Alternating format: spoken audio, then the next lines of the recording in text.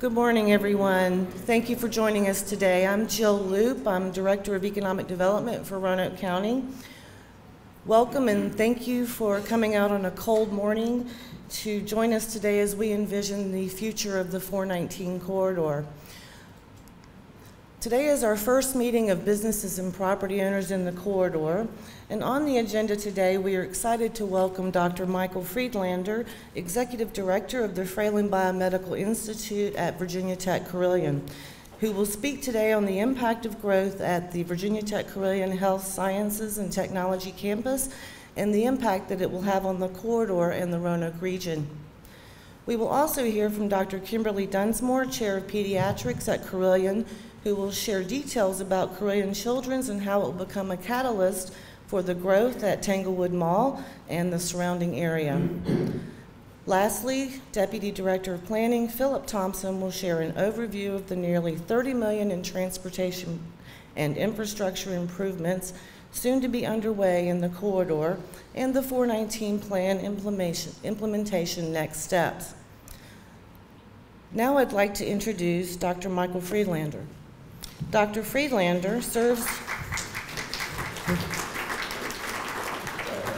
they're so excited already, serves as the Executive Director of the Fralin Biomedical Research Institute at Virginia Tech Carilion, as well as the Vice President for Health Sciences and Technology at Virginia Tech.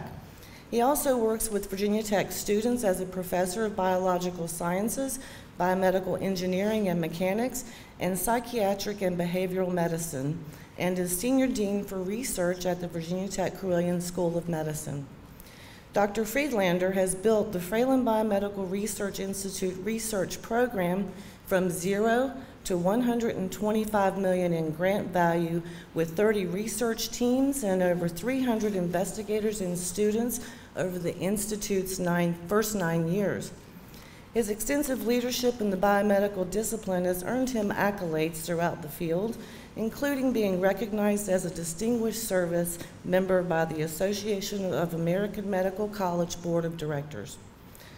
We are honored to have Dr. Friedlander with us as an instrumental contributor to the future of the 419 corridor. Now he will share details about the Fralin Biomedical Research Institute and the role it will play on the future of our community. Please join me in welcoming Dr. Friedlander.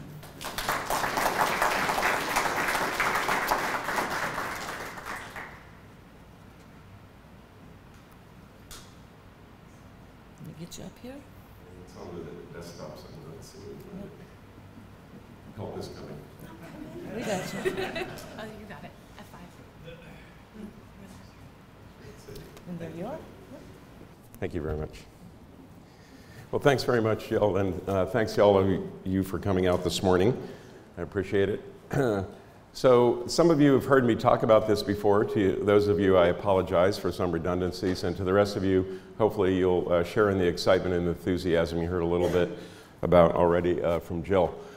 So these are a series of pictures in the Roanoke Medical Center campus of various buildings. Of course, this is Roanoke Memorial Hospital, the centerpiece of Carilion Clinic. This is what's called the Riverside Complex. It has the current Research Institute and Medical School. This is an exciting new component of the research enterprise I'll say more about, and here is the Medical School and Research Institute. So a lot's been happening. For those of you who have lived here a lot longer than I have, you've seen that area of the surroundings change quite considerably in terms of the growth. So I want to give you a quick little background. I think most of you are familiar with Virginia Tech. Is this a little bit too loud? Is it echoing? It sounds like it is to me. No? I'll move it down a little bit. Anyway, Virginia Tech, as you know, is a very powerful and successful what's called Research One University. These are some facts about Virginia Tech. Has a large number of programs, 33,000 students, few extra this year, as I'm sure you heard about. Over $500 million in annual research expenditures. That puts it in the top 5% of universities in the United States in terms of research. There's a little controversy about this number one in terms of research expenditures. Apparently, Virginia Tech and UVA are kind of going back and forth on that right now. There's over a $1.5 billion annual budget, close to $2 billion in assets. It has a number of colleges, research institutes, a lot of alums from Virginia Tech, about 250,000 living alums. And then, of course, we have this academic health center in Roanoke in partnership with Carilion Clinic. And I'm sure many of you have heard about the great expansion of Virginia Tech going on up in the Northern Virginia area, in the Alexandria area. And so this is a big, bold new step for the university, particularly in the areas of computer and data sciences, to be around the district and grow our presence there as well. And then, of course, Carilion Clinic, you'll hear more about this from Dr. Dunsmore in a minute. I want to make sure to get these in here, but just briefly, you can see Carilion is a powerhouse of an institution, major employer in the area, significant annual budget, number of hospitals, employees, of course, the Children's Hospital you hear more about from Dr. Dunsmore, and very much involved with the enterprise at the Riverside campus. And Carilion also has major growth plans coming up in the future, as you'll hear more about, again, from Dr. Dunsmore, so I'm not really going to say much more about this, but leave it to her. And then with respect to the research enterprise, this is the picture that I just showed you a moment ago of a new building. This is a little bit dated photo. This building will open in June of this year. It adds an additional close to 150,000 square feet of new research space, and it'll add at least 25 new research teams. About another 450 people will be recruiting into the area. We're already recruiting right now for the first wave that'll be coming in this summer in that area.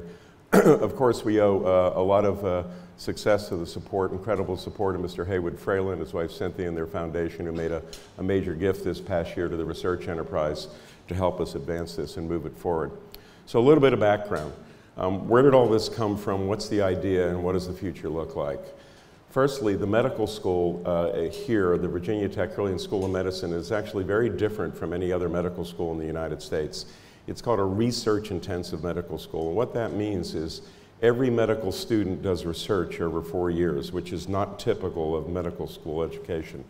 It's based on this report that's now a decade old called The Scientific Foundations for Future Physicians, done by the Howard Hughes Medical Institute. I served on that panel before I came here, just the year before I came here actually. And they decided that, austere group, decided that really American medicine was in deep trouble because we weren't training our physicians to keep up with the science of medicine. And we really needed a dramatic change where medical students early in training were exposed to the leading edge of the scientific foundations of medicine for the future. So this report suggested that, and luckily for me, it's about when I came here and got to work with the medical school on part of their curriculum, which was the research part of the curriculum. And that started the school, and it's been very successful. A few little facts here about the students that have graduated already from the medical school, and there's lots more to say, but suffice it to say for this, the key thing is they're very active in research themselves, working in many cases with us in the Research Institute and also with our colleagues at Carilion Clinic. So it really is producing a different type of doctor that'll be available to you and others throughout the United States who really knows and understands what's happening on the leading edge of the science of medicine, which is changing at an extremely rapid rate these days. Excuse me. The research enterprise focuses on a couple areas. These are the areas we focus on at the Fralin Biomedical Research Institute: heart disease, cancer, brain disorders, and obesity. And the reasons for focusing on that, I think, are probably pretty clear to most of us. You can see some of the statistics beneath each of those. These are the major health drivers for the United States, both in terms of human impact and financial cost. These are big numbers. When it comes to brain disorders, that's over $1.5 trillion a year in cost to the United States. Just imagine what we could do with that money in this day and age with respect to infrastructure, education, environment, military, whatever your favorite area is, if we didn't have to spend it on that. And if you add those together with these other things, these are big costs. So we're focused on these. We don't try to do everything. We try to focus on a couple areas where we can make a difference for the world, but also for the community in terms of advances in biomedical research. And the way we do that is we've sought out and recruited from all over the United States some of the top biomedical researchers in the world. And those are their pictures up there, the Rogues Gallery. Don't worry, I won't name everyone, although I could. But that aside, it does say the city above each one where they were recruited from. So it just gives you a sense of where we draw people from. There are a couple cities you see represented more than once, like Houston, Texas, Birmingham, Alabama. Those happen to be places that have world-class medical centers from which we had connections to be able to recruit top researchers. But you can see this group comes from various areas. They focus on the 4 areas that I just told you about in terms of their research. Now, what does it look like in terms of the people doing research at the Institute? This shows the number of people working at the Fralin Biomedical Research Institute. This includes students, so you can be a little careful with the data. These aren't all paid employees. Some of these are undergraduate students, for example, but nonetheless, you can see there's been a tremendous rise, and I think there's a fire marshal in the room. That says about 650 people, and I think the fire code for our building is 400, but lest I get in trouble, they're not all in the building at the same time. And so some of these people, thanks a lot. Some of these people, come in for a semester, a few weeks here and there, and so forth, but it's getting pretty packed, is the bottom line. This is the average salary for the people that work in the building. That's also a little bit misleading. It's not a normal distribution of salaries. There are different clusters of people. So for example, our graduate students get paid about $45,000 a year. But that includes money they have to pay back for tuition, health care, et cetera. So they take home about $30,000, a little bit under that. The workers in administrative and technical jobs average about $80,000 to $90,000, about $80,000 a year. And then you have the senior faculty leaders that I showed you before that run the teams that average close to about $200,000 a year. So you have basically 3 peaks in salaries when you're calculating what the potential economic impact and spending power of these folks will be: the students, the workers in technical administrative support positions, and the lead faculty, basically. And you can work back from that to do some analyses, which we did later, of economic impact. This is the distribution of the people that work at the Institute. You see they come in all kinds of different groups. We have lots of students. We have a bunch of high school students that work at the Institute. We have undergraduate students, a couple hundred. We have graduate students working on their doctoral degrees. Some of the medical students, as I already mentioned, do work there, faculty, technicians, et cetera. And these are numbers I wouldn't expect you to really know a whole lot about, but these are ways we measure how impactful the work that we do is, the number of times we publish papers, the grants we get, the way our papers are cited by others in the world. And I'll tell you, those are very high numbers. So our faculty are really making a difference, not only in Roanoke, but worldwide. And then I'll say more about this in a moment, about companies launched, which is one of the things that we're very interested in doing more of. So what about students? This shows the distribution of students over the last 4 fiscal years working at the Research Institute. And they're divided into categories: high school, undergraduate, graduate students, medical students. You can see the substantial increase. Just the last couple years, for example, the graduate students have gone up 19, 30, 23% per year. The undergraduate students have gone up by 50%, 50% again. So these numbers are continuing to increase as we continue to draw more people in to be part of these research teams that have been established. And the other thing that I'm very excited about, I'll share with you, this is brand new. We're launching it in the fall of 2020. This is a pilot program. We will scale it up over the next decade. And this involves what we call an immersion experience for students from Virginia Tech. So instead of all of those undergraduates being in Blacksburg trying to find a place to live and taking over the Holiday Inn and the Inn at Virginia Tech and so forth, we hope to have a number of those living in Roanoke. And so we're starting, instead of just programs where they come down for a few hours or a day to do research, full-time programs where they'll be immersed with all their courses as well as doing research, as well as activities going on at the medical center in the evening and so forth, and living in Roanoke. So we're piloting this starting this fall with a small number, 25 to 50 students or so, and we expect to scale that up by about 50 a year to about 500. So over the next 8 to 10 years, that'll increase substantially in terms of the folks living here that are involved with the research enterprise. Now, I already mentioned spin-offs, startup companies. Let me just tell you a little bit about that. The researchers we hire are academics. They run laboratories in a university environment. They have to get grants, do their research, publish their papers, teach, all that stuff. But in addition, we hire people who are very entrepreneurial and want to see their discoveries go out and really impact the world. So many of them start companies, file intellectual property on discoveries they make. They start a company, they go out and get grants for the company, and then get investors to invest in the company and launch it to see if they can deliver the product. These are just a few examples of some of the companies our faculty members have started the last few years, and I'll just quickly show you an example of one or two. This is one that one of our investigators, Dr. Rob Gordy, started called First String Research. They've raised over $75 million in investments already. He started this company before he came here when he was at another university. It's got a lot of press. The Wall Street Journal's written it up. It's won a number of awards at the national level. It won a prize in the White House for being one of the best startup companies in biotechnology in the United States. And they're doing worldwide clinical trials on discoveries they've made for compounds that can treat damage and wounds to the body, including heart attack and wounds and surgical scars, for example. And so that company's off and running. This is a picture of Dr. Gordy. He was one of those folks you saw in the Rogues Gallery. Rob's originally from New Zealand, trained in the United Kingdom, and then worked in Charleston, South Carolina before we recruited him here at Roanoke. He was sought worldwide for his innovative biomedical research, and we're very fortunate to attract him to come here. This is just from about 2 months ago. His group made a major discovery on a molecule that can limit heart attack damage and stop it dead in its tracks within 20 minutes or so. And that compound is now out for clinical trials. And he's done a really cool thing with it. This little green ball is something that lives in cells. It's called an exosome. And Rob has figured out a way to use it as what he calls a Ziploc bag. So he can take that little thing and open it with certain molecules and put in it the drug that he wants to deliver to treat the heart attack or the wound or the cancer, whatever it might be. That protects the molecule from being broken down by the body on the way to its target. And so using this technology that protects the molecule from degradation, he started a new company around it called the Tiny Cargo Company. And that company is off and running. They've gotten funding from the federal government, from the Small Business Administration, and they're now doing work taking it to the next stage. And I think this is a lovely local story because Rob found a partner here in the Roanoke area, the Homestead Creamery. So it turns out this cow and her friends, when they make milk and before it's pasteurized, make lots of exosomes.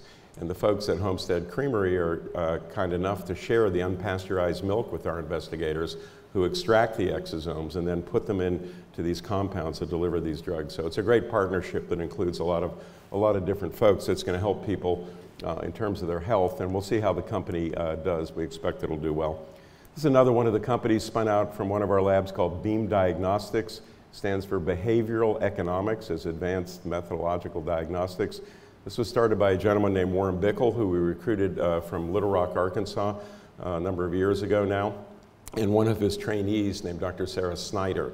So they took this work they were doing in the lab where they were studying addiction and why and how people become addicted to alcohol, opioids, other things, and how you can reverse that.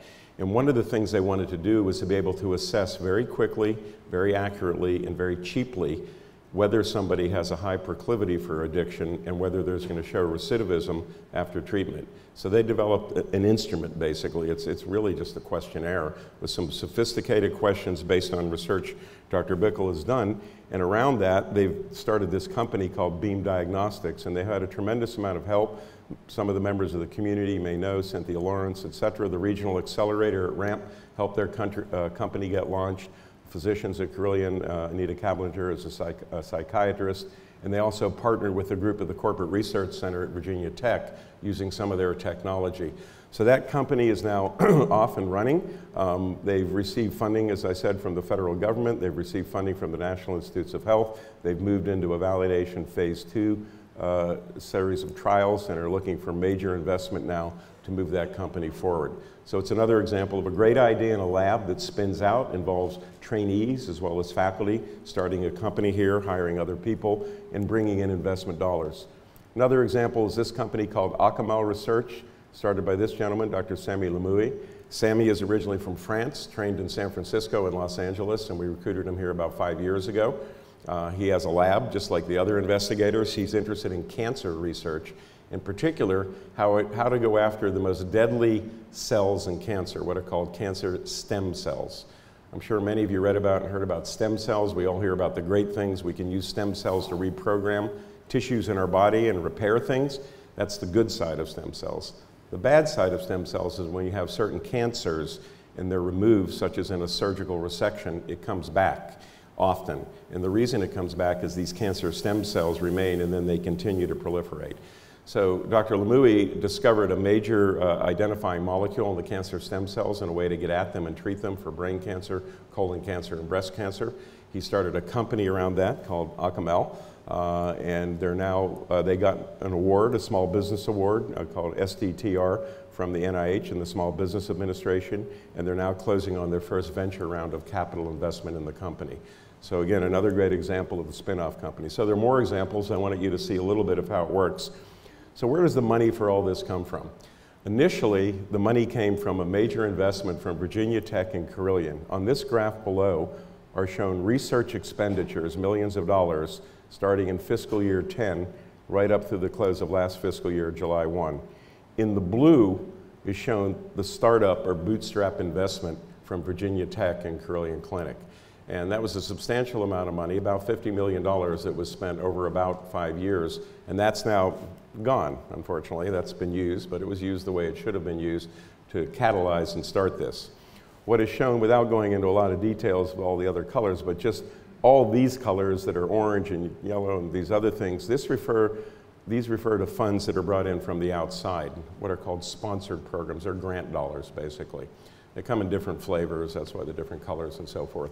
But nonetheless, this is new money coming in to the state. This is not money recirculating.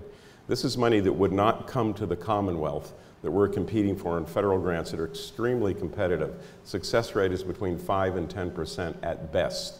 Failure rate's over 90% to work to get these grants. So these investigators are very good. They actually have a success rate of close to 40% on these grants, which puts us at 8 to 10 times the national average. What that means is we have really good people here who are thought very highly of by their peers who evaluate these grants. So these are the expenditures. These are the actual grant awards shown in individual fiscal year and total value. And this is updated now with fiscal year 20, and as was said earlier, we're well over $125 million in an active grant portfolio. So each of those grants to an investigator is like running a small business. You have to manage the money, you have to renew the grant successfully, you have a product, which are your discoveries, your publications, et cetera, and then you have to maintain a workforce and keep the technology going. So you can think of each of those 30 teams like a small business, anywhere from 5 or 6 employees to 30 or 40 employees in each one. And they're running more or less semi-autonomously in the integrated Fralin Biomedical Research Institute, and they're competing for these grant dollars and doing quite well. Where does that money come from? By and large, the largest part of it comes from the National Institutes of Health, or NIH, in Bethesda. About 80 to 85% of the dollars we get were awarded from there. But we also compete for federal dollars from other agencies, including the Department of Defense, Center for Disease Control, the Veterans Administration. We also have a small but growing portfolio from private foundations like the American Heart Association, private companies. There's a company called Indivior. This is an investment capital firm from Europe who's come to Roanoke, has heard what's happening here and is interested in investing in our startup companies, for example. And then we also have major industry partnerships. Some of the big ones are shown here. Siemens out of Germany from Erlangen. We just are signing a new agreement with a major company from Europe known as Bruker. They make high field magnets for imaging organs in the living body, the heart, the brain, et cetera. And we're actually acquiring the latest, newest version of this, and they're designating Roanoke as the world site for development of that technology. And because of that, they're actually going to give us a lot of things for free to utilize the new technology. So it'll make this place a hub that'll bring investigators from all over the world to learn here about that technology, and a few others. So we work with federal agencies, we work with private foundations, and we work with private industry as well for the funding. And a number of terrific things that come out of this. I'll just highlight one or two. About 2 or 3 months ago now, the FDA, Food and Drug Administration, deemed a test that our group is working on in collaboration with Carilion Clinic, a breakthrough device for diagnosing traumatic brain injury and concussion very rapidly, very accurately, and at point of care, such as on an athletic field or in the field someplace else, for example. And so our investigators are working on this in partnership with a company known as BrainBox Intelligent Solutions. We have another team that's working on novel treatments for brain cancers. You may have seen in the paper in the last week or two stories about the great work at the College of Veterinary Medicine at Virginia Tech for treatments of malignant brain tumors known as glioblastoma. This is the same malignant brain tumor that humans get. Dogs get it as well. So we've developed a growing partnership with the College of Veterinary Medicine to do collaborative research on diseases that affect both us and our pets. And that not only can help the pets, but it can help humans going through clinical trials, for example. And this is an example of some very exciting work going on these cancer stem cells, again, for brain cancer in dogs.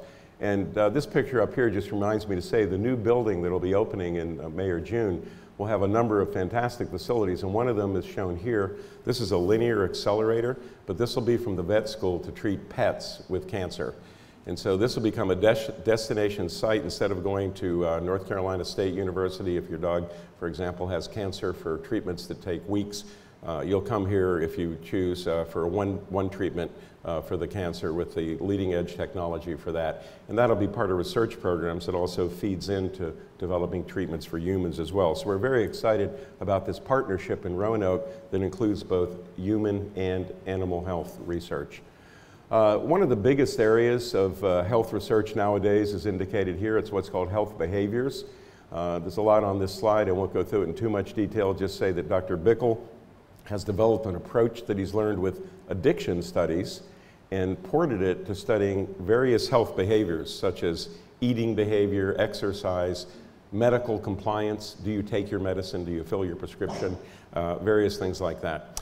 And it's known that well over half, and perhaps close to 75% of every dollar spent in the United States on healthcare is spent on self-inflicted injuries, things we do to ourselves, i.e. we choose to smoke, 480,000 deaths.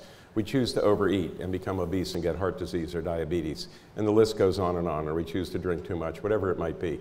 If we can get a handle on the behavioral science of how to change the trajectory of those things, we can rapidly change the deployment of resources in the country, in addition to making for a healthier society. So we have an entire center built around that Dr. Bickle and his colleagues are working on, a very important part of what's going on. Another thing we're focusing on is health of children. You're going to hear more from Dr. Dunsmore about the great work Carillion is doing with their children's hospital and the expansion of that enterprise right out here. On the research side, one of the areas we focus on at the Research Institute are injuries to children's brains early in life. Most people are not aware that children have strokes, and as a matter of fact, a lot of strokes, particularly babies, that can be in utero at the time of birth or parturition or soon thereafter. And the blood vessels in the baby's brain can be mechanically fragile and tear due to mechanical trauma and bleed into the brain. That's a stroke. Or there can be a blockage in the blood vessels. That's a different kind of a stroke. When that happens, a child will develop various symptoms due to the damage in the brain. And one of the conditions you may have heard of is called cerebral palsy, where the child is not able to use that part of the brain effectively to control the body. We have a group of researchers led by Dr. Sharon Ramey and Dr. Stephanie DeLuca who developed a new interventional treatment to treat these children and rehabilitate their brain. We have children coming from all over the world to Roanoke for this therapy.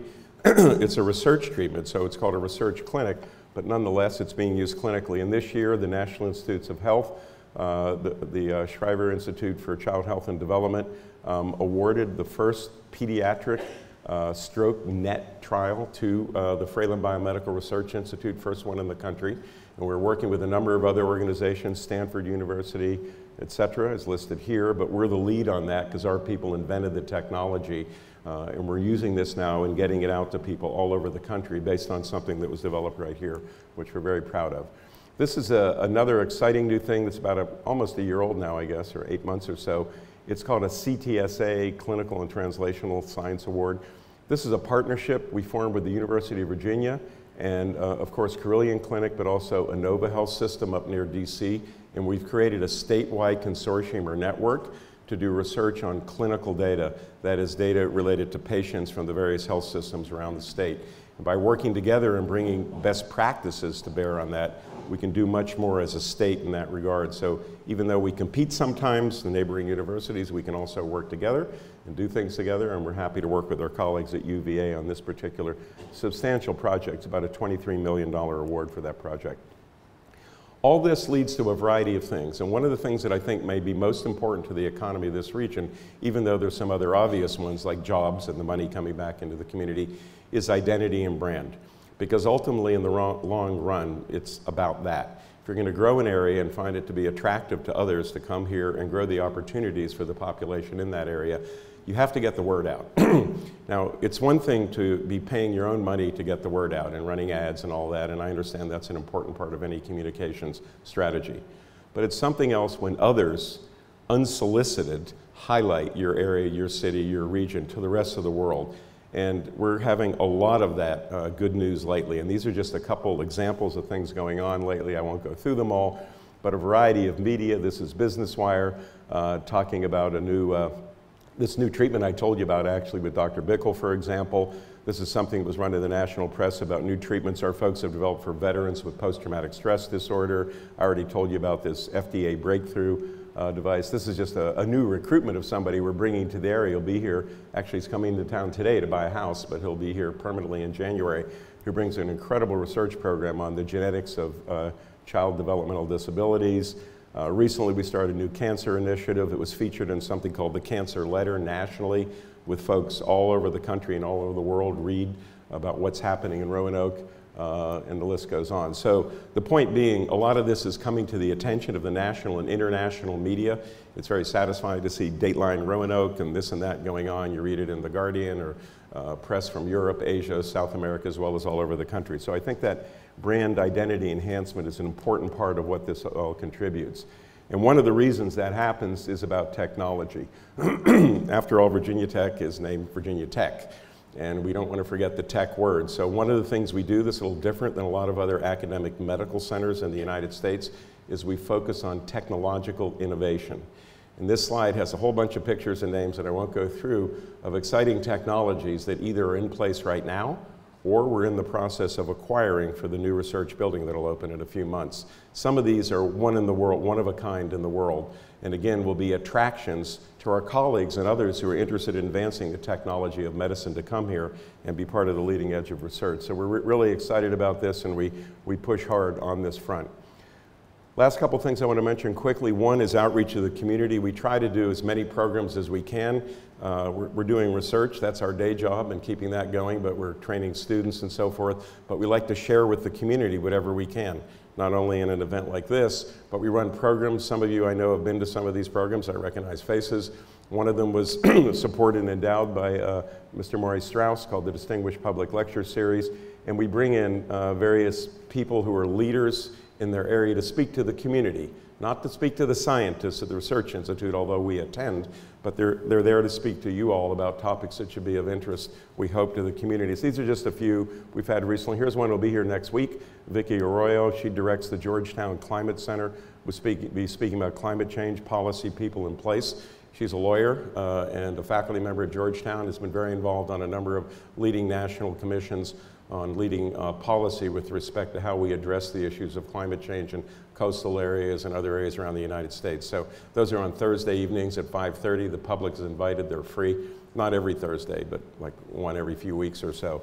But anyway, we're doing a lot of this, and we hope the community takes advantage of it. I speak to each of these people before they come and remind them, you're talking to a general community. Don't give a scientific lecture that only scientists can understand, for example. And so these are policy people, lawyers, heads of associations, authors, presidents of universities, physicians, scientists, et cetera. It's a great program, and we get good feedback from the community.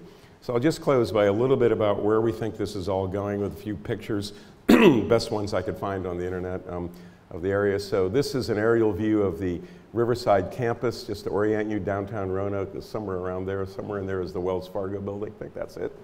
That would mean this would be Jefferson Street running here. Here's Carilion Roanoke Memorial Hospital. Here's the ball fields in the area, soccer fields, baseball fields, etc. Here's the Riverside campus. Right there is the Biomedical Research Institute. There's the medical school. This is where the new Research Institute building is going, Carillion's outpatient clinic.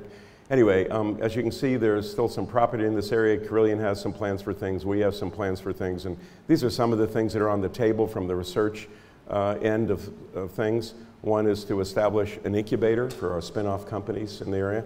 The other is to build areas of new focus, such as climate health, I already mentioned, pharmacy, One Health, which is integrating human and veterinary medicine, public health, an entrepreneurs in residence program, at some point a biomedical industry park, and a national center for brain technology development. So these are just a few of the ideas we're toying with right now. We're not locked in on any of those yet, but they're some of the ideas of the things we're thinking about. So there's more to come, I'm sure of that. I want to also highlight, this is just behind the Riverside campus. This is the new Franklin Road Bridge that opened, I think this past summer, if I remember correctly. It's a beautiful bridge. It's really, really nice, and it connects Franklin going all the way through, eventually coming out here. And it's really adding to the whole area in terms of accessibility. One of the great things is there are pedestrian and bikeways. We have a lot of people that like to ride bikes and walk. One of the reasons I'm able to recruit people from San Francisco, New York, Atlanta, and Houston is they can come here and do world-class research, but they also can have a lifestyle where they can get to work, aren't caught in traffic for an hour, etc. This is really important stuff.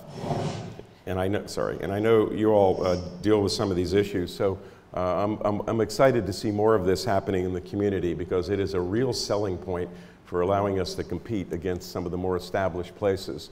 And of course, there's this planned interchange coming up at some point soon that I've been reading about, and I just want to emphasize, I'm not sure I'm oriented the right direction here, but nonetheless, Franklin that comes through and all the way back and wraps around and runs into the Riverside campus, the way we see it from where we sit is that's confluent, and that is an area that the growth, these people that are coming in, they're not all going to pack in right around the medical center. They're going to have to go somewhere for where they live, where they shop, where they eat, where they drink coffee, where they drink beer, etc.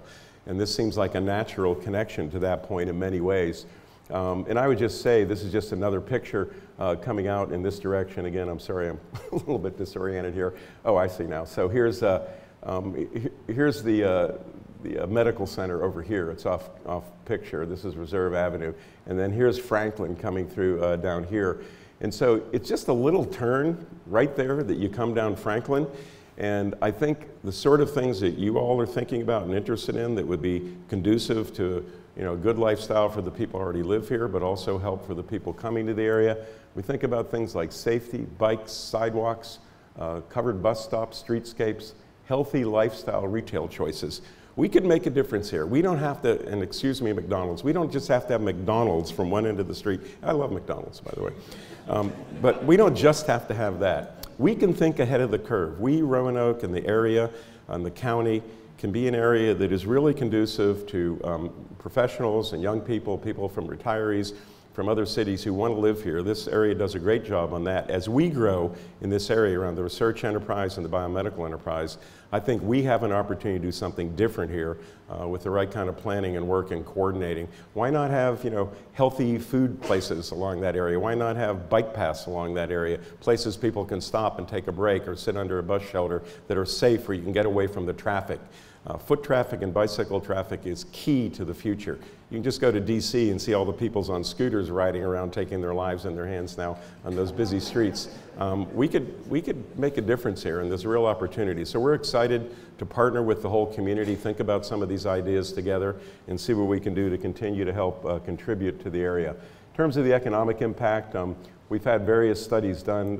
This study was done by Weldon Cooper, and they expect about $500 million a year economic impact coming from the medical center campus. Of course, there's the whole Carilion Clinic economic impact on top of that. So these are substantial numbers.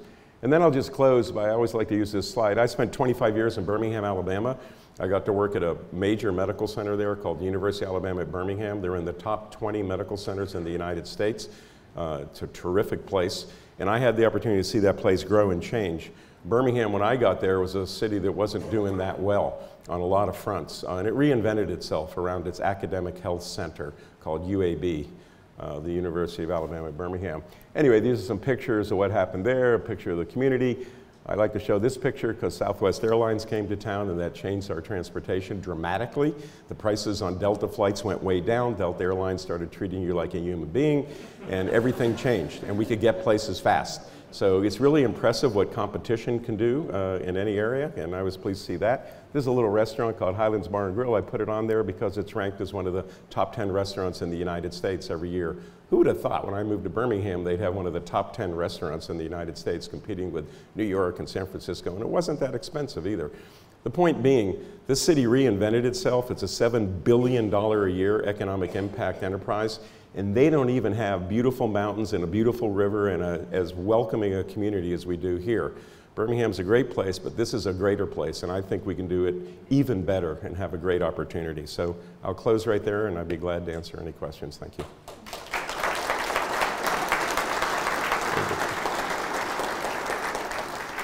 I'll sit down. Okay. Get this off for Kim. Oops.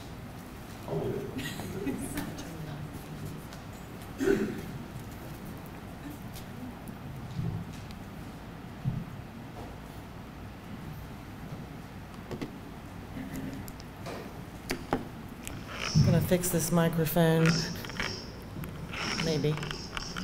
Thank you, Dr. Friedlander. Exciting news indeed. We are very fortunate to have your leadership here in Roanoke, and we're looking forward to great things in the future. The work that you're doing is so impactful and meaningful to our community and to society. And thank you very much for all that you're doing. I'd now like to introduce Dr. Kimberly Dunsmore, who serves as the Chair of Pediatrics and is responsible for the growth and development of medical education, research, and clinical strategic planning for pediatrics throughout Carilion Clinic. She manages the research program, faculty development needs, and strategic growth of clinical services within the department. Dr. Dunsmore is a nationally recognized expert in pediatric hematology oncology. She previously served as the division chief of pediatric hematology oncology at the University of Virginia Children's Hospital. She was also the associate chair for clinical program development and was named the Karen Jergowski Endowed Chair for Pediatric Hematology Oncology. She has authored or co-authored numerous articles in peer-reviewed journals and has been an invited presenter at numerous regional, national, and international conferences. She has received awards for both teaching and clinical excellence. Now Dr. Dunsmore will share details about Carilion Children's at Tanglewood and the role that it will play on the future of the 419 corridor. Please join me in welcoming Dr. Dunsmore.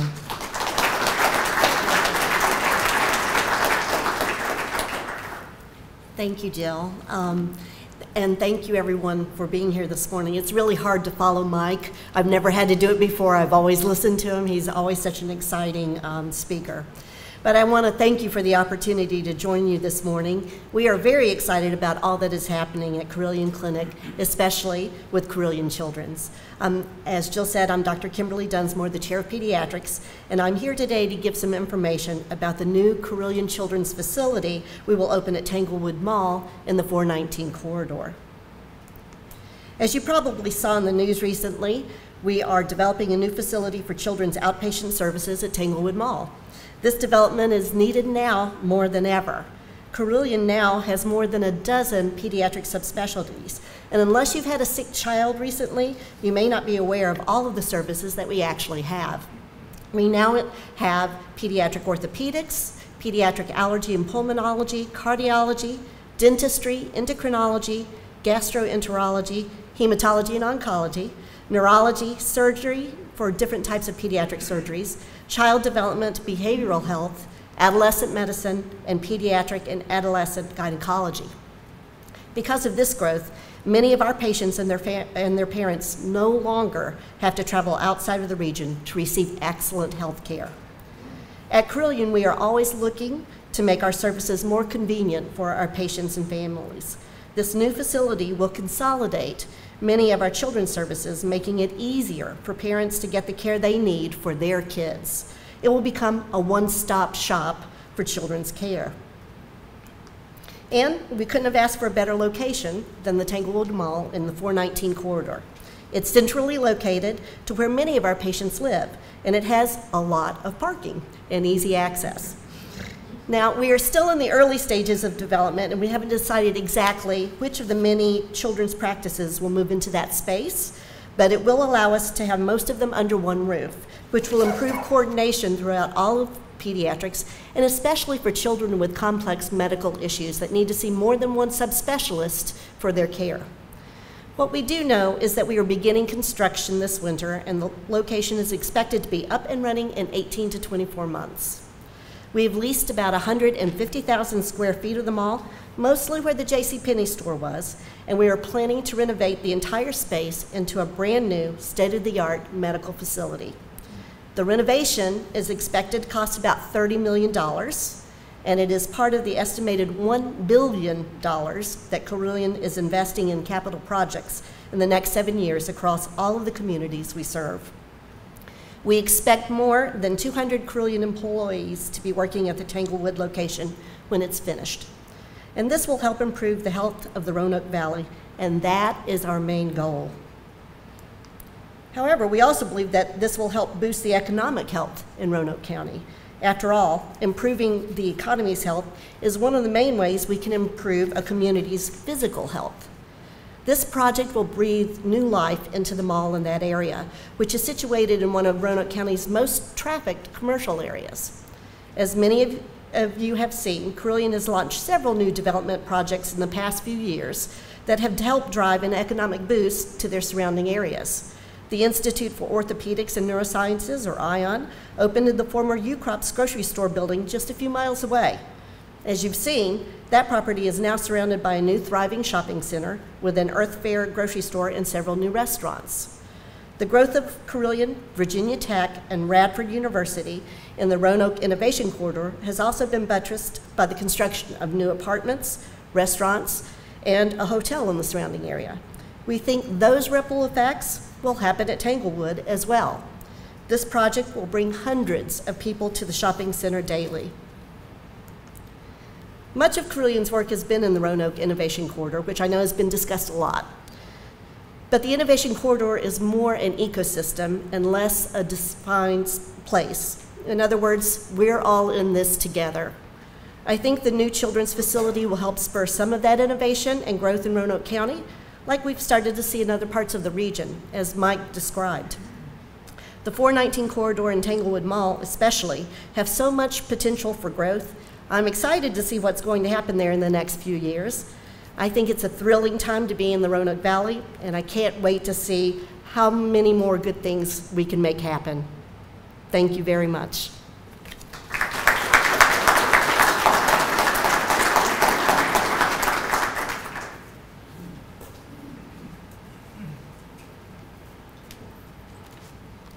Thank you, Dr. Dunsmore. We too are excited about the future of Carilion Children's and the impact that you will be contributing to at Tanglewood Mall in the 419 corridor.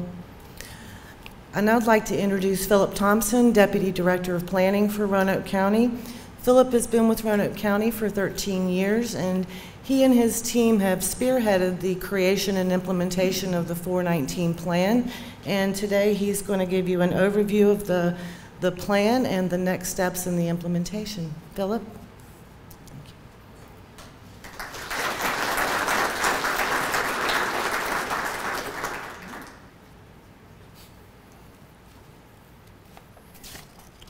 Good morning. I'm going to talk a little bit about 419, not so much the plan development, but looking at it more from the implementation side. All right, let's see if this works. Yes. We have developed an overall plan, and there's an overall vision for the 419 Town Center plan. And part of a little bit of background, a couple of years ago, we did an analysis of the county zoning in the county, and only about 4% of the county is zoned for commercial or industrial development. And of that, there was only about 1% that was available for new development. And so we had a conversation with the board to start looking at our existing commercial corridors and trying to see where we could have increased development. And the natural one was 419, and so we started with this 419 Town Center plan. It took a while, 2.5 years to develop the overall plan. But we do have a vision, and it's looking at how can we develop and redevelop this area into a kind of a town center development pattern. In addition, looking to expand the multimodal transportation systems. As was mentioned, trying to have more sidewalks and bike lanes is important, as well as transit and vehicular traffic. And also, where are some of our open spaces that we can, or have gathering spaces within this area as well. So how do you make this overall vision come to life? And there are kind of three broad categories I'm going to talk about. One is there's a planning and zoning part of it, which is a kind of a regulatory framework that you have to work from. Seeing how our regulations allow this or don't allow this and what amendments we need to make happen. Continuing community engagement. Throughout this process, we had numerous efforts during the planning process, but that doesn't stop with the plan adoption, and I'll talk a little bit about that. And then also infrastructure investments. We'll talk about what's been recently funded and where are some other projects that we're trying to work on as well. So from a planning and zoning standpoint, the board did approve this plan on July 23rd of this year. And with that is now, okay, how do we make this happen? And so one of the first things I think we're going to look at and we're working to find funding for is from a design standpoint, from a zoning standpoint, dealing with those issues of density, uses, and form, looking at building, how do you site buildings on sites, looking at architecture, sidewalk and streetscape elements, as well as open space requirements and parking regulations. Do we need to make some adjustments to those to allow more of a town center feel? Also, also looking at future plans and plan review. Now that we've developed this plan, probably in 5 to 10 years, we probably need to come back and look at it because conditions will change over time. And what conditions have changed and what adjustments we have to make to actually the 419 Town Center plan. But as I think Dr. Freelander mentioned, is trying how do we connect the Virginia Tech, the Fralin Biomedical Center with the 419 area, and what type of future plans we want to have. So, obviously, you mentioned the Franklin Road corridor, and we also have interest in looking at that Franklin Road corridor. Most of that is in the city. How do we work with the city to make those connections and connect 419 Town Center with the Virginia Tech Carilion Medical School of Medicine, and also the Fralin Biomedical Center. And so, you have this corridor today along Franklin Road. He mentioned McDonald's. You have Burger King as well. But how do you transform, again, it's a similar plan implementation, but how can we maybe transform this to, in the future to look something more like that, right? Is having it more walkable, having it more attractive to attract the folks that are going to be working down the road on Franklin Road. And that takes planning and future plans as well, and other zoning mechanisms in place. So, as far as community engagement, how do we move forward with marketing and branding this area? Part of the discussion is we continually, our economic development folks do a great job talking to property owners and landowners and businesses, but also do we need to attract other developers, whether in Virginia or this area or out of state, who've done multi-use projects and incorporate them or get them excited about this project as well. And looking for opportunities are there opportunities for public and private partnerships to make this happen as well. We have, we'll also have this type of meeting. We should probably have a frequent meeting at least once a year, if not twice a year, to inform folks of what's going on in the corridor. We'll probably retool our website on 419 to be more of an implementation standpoint. We have both economic development and community development have electronic newsletters. If you're not part of that, I'd say see us, because we inform people about that all the time. And we also have a 419 email distribution list where we try to update folks as well. And the last thing is infrastructure investments. Is how do we make those projects come to fruition? From a transportation standpoint, where we want to try to increase capacity or reduce congestion, increase accessibility along the corridor and throughout the town center study area. Where do we add pedestrian and bicycle accommodations so people can safely move between, again, that Franklin Road corridor, improve interconnectivity and deal with access management to also improve the functionality of 419, and then also incorporate streetscape improvements. Parking was mentioned, looking at some point, do we need to build structured parking versus surface parking, and also looking at how can we expand transit and integrate that into the study area. And maybe there's a loop between downtown Virginia Tech Medical School and 419 at some point in the future. So I'm going to talk about a few projects that are underway. Hopefully you may know or may not know. This is kind of an overview map that shows a lot of those projects. We can see there's quite a few projects. And we'll talk about some of the funded projects. So before we actually started the 419 study, we actually received a grant to look at 419 in front of Tanglewood Mall. And what that project is going to do, it's a $6.5 million project. It will construct a third lane on the south side, or what I'll call the Wendy side, of 419 from 220 to Ogden Road. It'll incorporate sidewalks and bicycle lanes as well. There'll be pedestrian signals and crosswalks, and a bus shelter will be incorporated as part of that and kind of consolidate the existing stops, the transit stops along that road. So it's supposed to go to advertisement next year or in the spring, and hopefully construction will start in the summer and last for about 2 years. So that's a project that will add hopefully additional capacity to 419. Dr. Freelander mentioned the 419, 220 diverging diamond. This is a $17.5 million project. This is again where we were able to leverage regional transportation dollars and state dollars for this project. It would reconfigure the travel lanes and the ramps. It would have bicycle and pedestrian accommodations so people could safely pass from the Tanglewood side over to the city side. And so it actually moves them into the middle, but they would have a protected island in the middle of the interchange. It would also reduce the traffic signal phases. And so right now they're designing this project. Right away is scheduled for 2023 and construction being 2024. So it has moved up in the cycle. I think this originally was a 2028 phasing of the project. But again, another project to help with congestion in the area. Kind of similar, we've always had this conversation. We knew that anytime you deal with 419, even though you add a third lane, are you just creating another lane for people to park in if they can't deal with 220? And so VDOT is looking at 220. They're actually looking at it from Roanoke all the way down to the North Carolina line in what they call a arterial preservation program, but part of that is they're looking at the 220 corridor in our area, and we put a plug up here. There is a community meeting scheduled for November 7th at Clearbrook Elementary School, but what they're looking at is the intersections along that. And part of the issue is the through movement on those intersections on the side streets, and looking at do they have to make some adjustments to that so you get more traffic moving down 220 than necessarily across 220.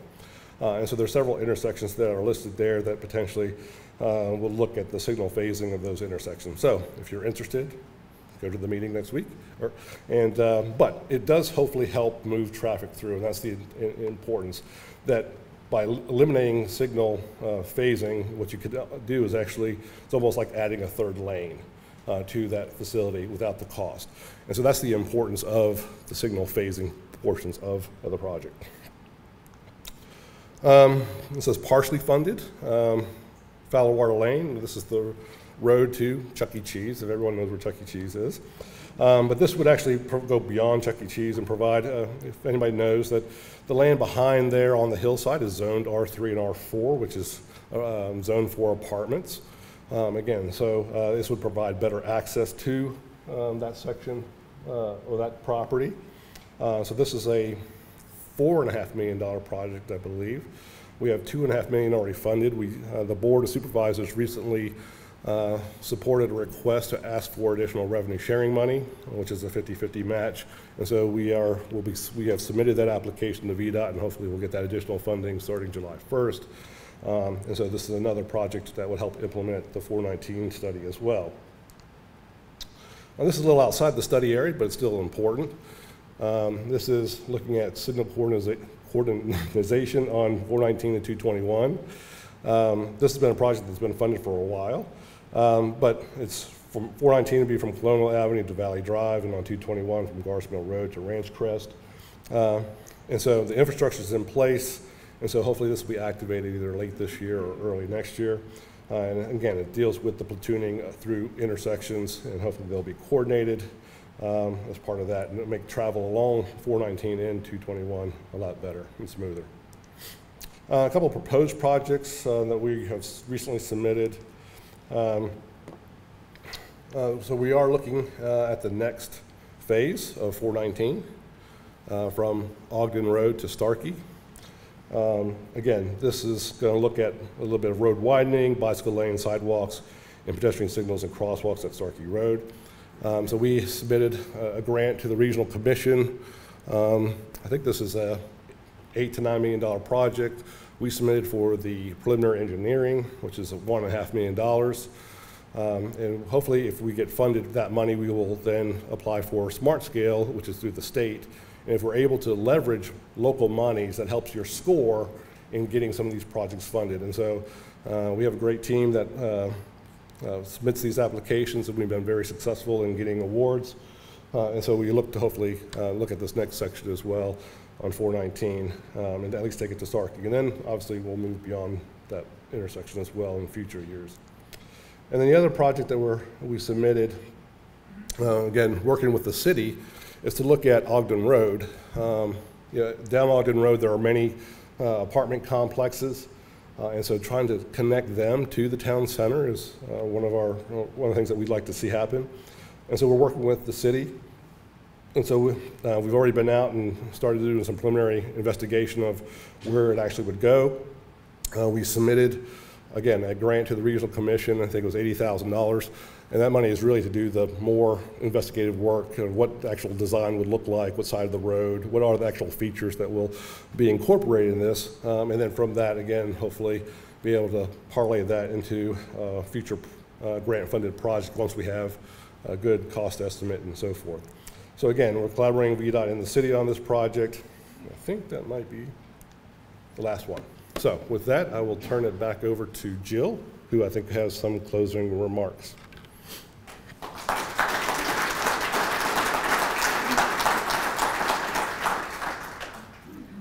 Thank you, Philip. In closing, I want to say that the 419 plan is a roadmap for transformation. This is going to be our guiding document for the future of 419 in Roanoke County. All of the partners that have come together today are working together to make this happen for the future of our community. We're all in this together. I also wanted to thank the Roanoke County Board of Supervisors and Administration for their leadership and commitment to the implementation of this plan and their recognition of the importance of this document to our community. And more importantly, I want to thank you, our community, our business leaders, our property owners, for all that you're going to do to help us implement this plan and working together with Roanoke County to make this happen. All of our speakers are going to be here after the meeting. If you have specific questions, feel free to ask them. They will be happy to answer. So thank you again for being with us today, and have a great rest of your day.